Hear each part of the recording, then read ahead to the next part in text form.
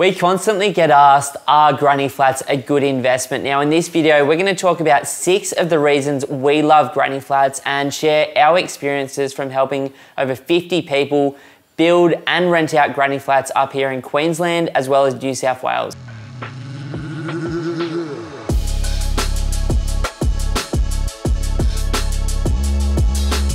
Awesome, bro. So as an investor, one of my favorite things is cash flow. So let's talk about that as number one. Yeah, to me, cash is absolute king, especially as we're working towards achieving financial freedom. The more cash flow that you can receive from your investments, the easier that it's going to be to get to that passive income goal.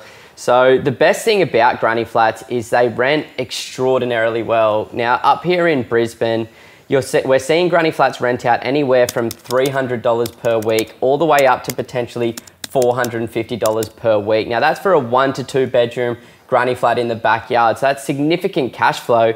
But if you look down to areas in New South Wales, Sydney in particular, I'm seeing people rent these granny flats out anywhere between $350 all the way up to potentially $600 per week. Now, as a second income on the property, that can really help for a number of different reasons that we can go into.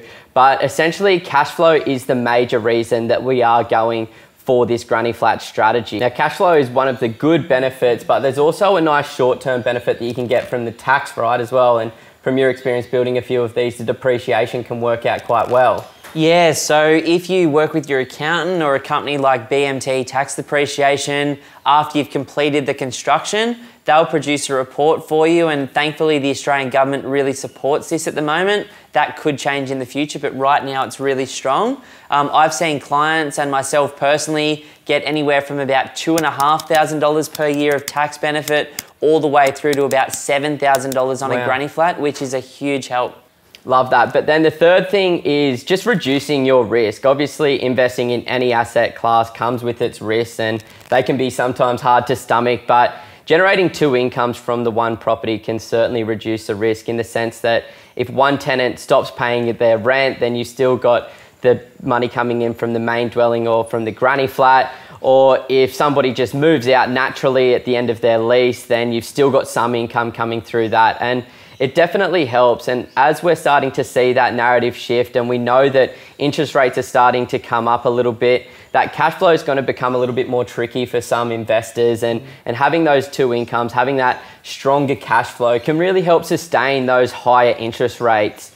You know, on top of that, the demand for these things are absolutely insane. Now, there's not too many options like a granny flat out there in the market, because when we're building these types of assets and these types of dwellings, they're generally in nice, quiet, family-friendly streets. So when you're looking at your comparisons, you're really looking at a unit or maybe a really rundown small house, and that's not always desirable for a lot of people. So when you can get, you know, off-street parking, you can get your own little backyard and your own little privacy space, it definitely adds that demand to these types of assets. So we've seen these types of granny flats rent out insanely fast on the market, especially up here in Brisbane right now with the rental crisis that we are experiencing.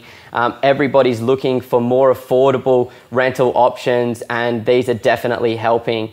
But it's not always the case. I remember back during COVID, you had a little bit of a scary situation with one of your houses in granny flats. Yeah, like my tenant, like as many did, just sort of left the keys in the sink one night and just did a bit of a runner. But thankfully I had the granny flat out the back, and that granny flat was able to cover some of that missing rent and that mortgage. So that's why I like it from a risk perspective. It helped me manage a bit of an uncomfortable time. Awesome. So one of the biggest misconceptions with granny flats is this concept that they don't or they impact capital growth. Now, we had a client years ago, Dave from Sydney, and Dave was just a normal income earner earning about $80,000 to $100,000 per year for the 25 years of his working career. And he'd bought 3 houses in Sydney, one 20 years ago, one 15 years ago, one 10 years ago. Now, at some point in New South Wales, they made a statewide position around granny flats, which meant he could rent them out on any of his properties. And so he went and built 3 of them. Now, my first question was, well, Dave, what happened to the value of that home once you built the granny flat over a 20, 15, 10-year period? And he said that the house prices on all 3 properties had actually increased in line with market value, plus the cost of the granny flat, which for me was the first reason to start. There's a lot of misconception around this. A lot of the property chat forums online are like massively anti-secondary incomes. And after getting that example from Dave, I felt much better. And that sort of links back to the fifth thing that we're hoping to talk about, which is high demand. And that's in terms of resale potential, but also from a rental perspective. As we start to see property prices increase throughout Australia, having that extra dwelling in the backyard can make life a little bit easier, because Michael Matusik did a bit of a study where he looked in southeast Queensland and the number of generations that are living under households. Now, right now, there's over 30% of households that have at least 2 generations, and about 6% of households that have more than 3 or more generations. Now, in the future, he expects this to increase 2 generations to above 40%, and with 3 generations to potentially 15%, which is massive. So, if you've got your family that are living in the house, and you can potentially rent out the granny flat to mum and dad or grandma and grandpa, or even make it sort of a teenage retreat, or even just have it out there as like a separate rental income. So if you live in the house, and then you can actually generate some sort of income from the home out the back as well. So there's a lot of demand from that perspective. And what we're seeing in the market at the moment, as I was saying earlier, we had over 23 groups come through an inspection recently to one of our granny flats down in South Brisbane. And it actually ended up renting out for $350 per week. So these are a really, really sought after product, but you just got to be careful up here in southeast Queensland where you do them, because not everywhere can you actually rent them out separately. Only really in Logan City Council and Ipswich City Council, if you meet the requirements, you can actually rent them out separately. But we've seen in other parts of the city as well, people execute these types of strategies and just rent them out to one big family, because these are pretty high percentages when we're talking 2 and 3 generations living under the one roof. So the more rooms, the more bathrooms, the easier it makes it for those families. 100%, man. Like, I think through COVID, we've really seen as property prices in some parts of Australia go up, and also rents have gone up so drastically recently that there's many people starting to make completely different decisions than they've made in the past. Now, some of those people have just been like, I've seen them come to Queensland, 2 families, rent out a house. I actually had one where I could legally rent the house and granny flat out separately, but a family came up from Sydney, or 2 families, and they decided that they'd actually rent the entire house and granny flat off me. There were 4 income earners in the family earning over $300,000 per year, and they were happy to rent that product off me for about $950 a week, which was insane. So as we move through different stages of the cycle, and that difference between lower income earners and higher income earners continues to stretch in Australia like America, this type of product is going to get more and more valuable. From our personal experiences, we've seen in markets with a vacancy rate below 2%, really, really strong pickup, whether that's Sydney, the Central Coast, Wollongong in New South Wales, or the parts where you can legally do it in Brisbane. Very, very strong pickup of these granny flats. We've seen most of them rent within a week, if not a week, within 2, for very, very good prices. And we've started to see in both New South Wales and Queensland those rents being notched up over the last sort of 3 months. So while it is a very, very strong cash flow strategy with some good tax benefits and some strong capital growth potential long term, it's absolutely not for the faint-hearted. No, it can be tricky. I kind of consider this an active strategy, because you can't just plonk a granny flat in the backyard of any old property. You need the site plan to be suitable. You need a nice wide frontage. You need some side access. You want a nice big open backyard. And if it's not open, then you got to, make it open by pulling down trees, garden beds,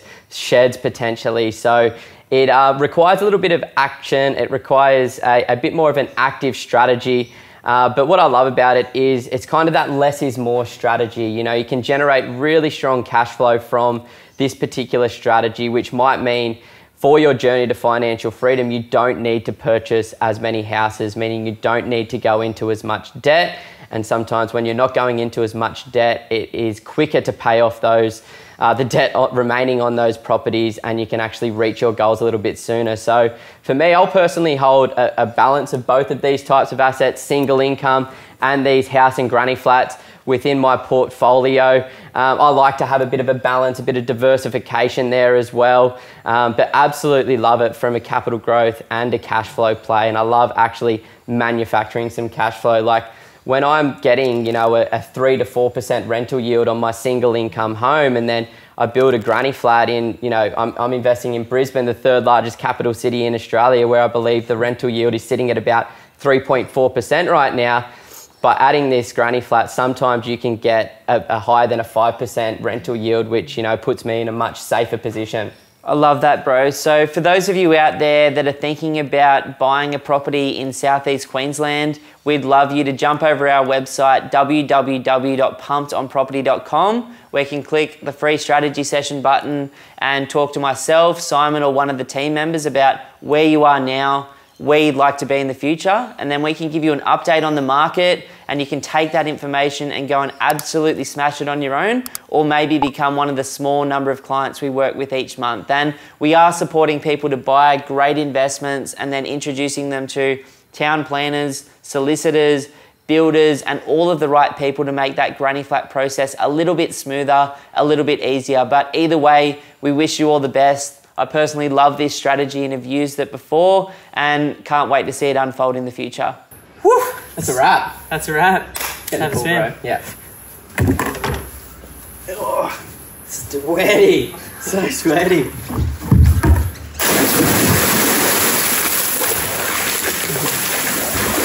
Oh, that's good. Look at that. So nice, eh?